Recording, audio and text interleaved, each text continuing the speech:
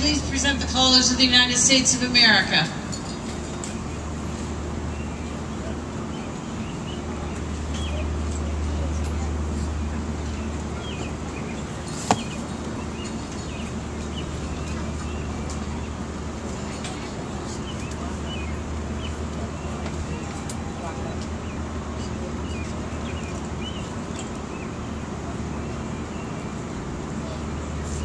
I pledge allegiance to the flag of the United States of America and to the republic for which it stands, one nation, under God, indivisible, with liberty and justice for all.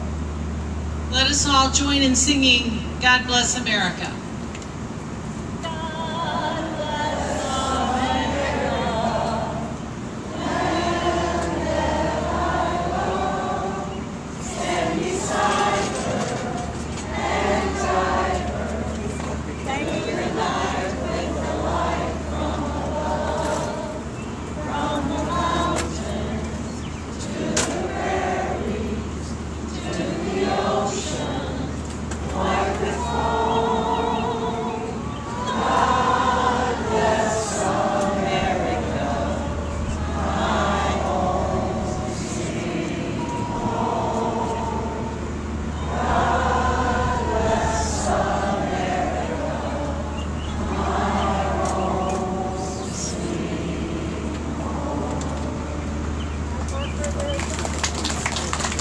And our opening prayer will be prayed by Anita Thomas, the manager at St. Patrick's 1 and 2.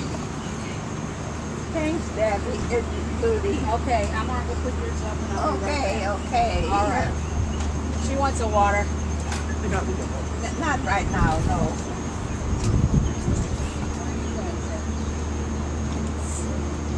Good afternoon. Let us all bow our heads for prayer. Gracious God, as we begin this week celebrating senior adult, help us to recall that all women and men we celebrate have brought the nation through times of adversity and again.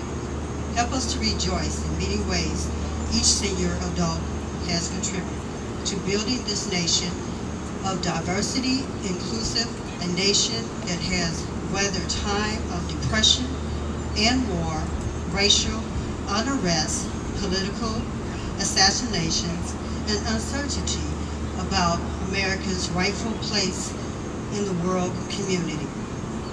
Help us to rely on experience and wisdom as we face the challenges of today.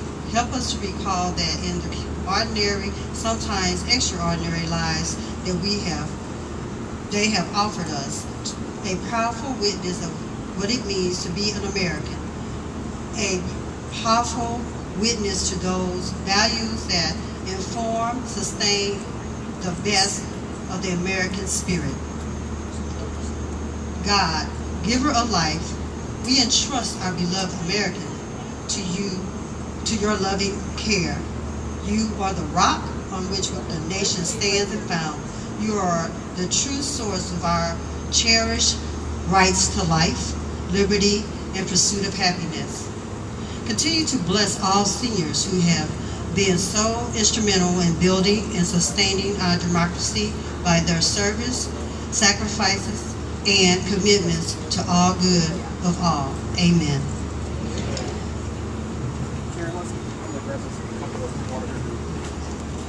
And I would ask Teresa Rosica, the president of Catholic Charities, to come forward and say a word to you before we start.